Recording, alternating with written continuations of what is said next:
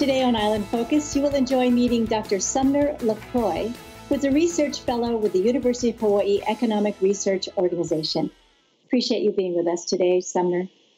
Please explain to us a little more what your role is as research fellow and what UHERO is at the university and what it provides. You know, I'm a retired professor from the University of Hawaii Economics Department. I retired about 3 years ago. And since then, I've been working with UHERO on a variety of economic projects that affect the Hawaii economy. In some cases, I put together interdisciplinary teams of people. For COVID-19, this is one of those cases. I've been working with a public health expert from the East-West Center, Tim Brown, who's an expert in looking at AIDS epidemics. And I've also been working with Dr. DeWolf Miller, who's a retired professor of epidemiology at the Japsen School of Medicine. And so the three of us looking at COVID, I think it's a unique perspective because we have an economist who's looking more at human behavioral issues. We have a public health expert who's skilled at looking at people's responses to epidemics. We have somebody who's really looking carefully at the data from the epidemic. This has been really fun working with an interdisciplinary team.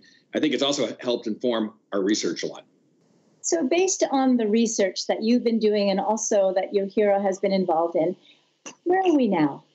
We're in a perilous place because 1/4 of the economy is shut down. That's the tourism sector. The tourism sector is responsible for 17% of the direct output in the Hawaii economy. There's another about 8% that's the spillovers from the tourism sector. So that's 1/4 of the economy is not operating. If that continues, there's only just one word for what we'll have here. That's a depression. Right now, we've been supported by federal aid that's brought in unemployment funds and loans to small businesses. And that's kept us afloat. The decline in income hasn't been as big as the decline in output. But as that federal aid dries up, we're going to be in deep trouble unless we can get the tourism economy restarted. So in addition to the tourism economy, there is a trajectory up. We can get out of this. Oh, I think there is, yes. I mean, there's also other parts of the local economy that need to be restarted. And it's the people that are involved, right? And the well-being, not just the safety, but their preparation to go back to work. So what's happening is as we started to reopen, we turned out to be much like some other places in the United States, is that the epidemic resurged. We thought we had the epidemic under control at the end of May. We were getting just 0, 1, 2 cases a day. We were all patting ourselves on the back, too, and I think rightly so. And then what happened is as we reopened, people let their guard down a bit.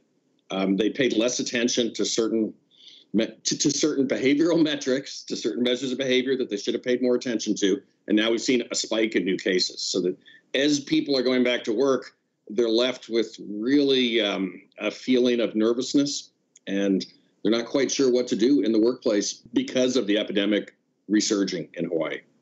And what you said very clearly is we need to pay attention. What's really critical in opening tourism is that people working in the tourism industry and the general public both believe that when tourists come here, it's going to be a safe operation, that most of the tourists coming here are relatively free of COVID. You can never say for sure about these things, but that we make efforts to basically try to screen out people who are actively infected with COVID. Tourists, when they come here, need to be saying, one of my prime goals when I come here is to have a good time. And the second goal of equal importance is to make sure that I haven't contributed to worsening the COVID epidemic in Hawaii. So let's broaden the conversation from tourism, because that's one aspect of the economy. We also have our local agriculture, our small businesses. Help us understand the considerations we need to have regarding people's well-being and people's psychological, preparation to go back to work. I look at the episode that happened at Hawaiian Air the other day, where a training held here in Hawaii, where people came in from all over the country, ended up with over 40 people being infected with COVID.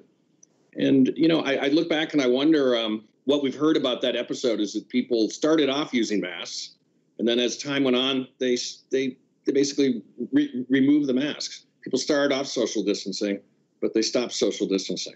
Hawaiian Air made a lot of efforts at the beginning to keep the areas really clean where they were training. Later, that kind of slacked off a bit. You know, I look at an episode like that, and I think it's really instructive. And it's instructive because Hawaiian Air is a really good corporation, from my point of view. It's a responsible corporation. It does good work in the community, provides good air service. I know we're all cynical about the airlines, but it's a pretty good airline, okay? And it's a good corporation.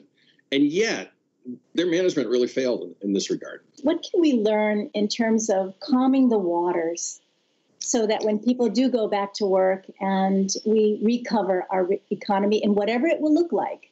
People need to be aware that others are listening to them.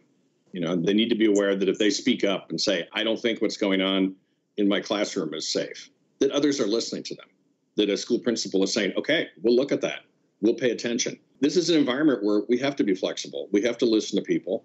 We have to take into account people's concerns because they're in very different situations. What I actually hear you saying is the importance of communication.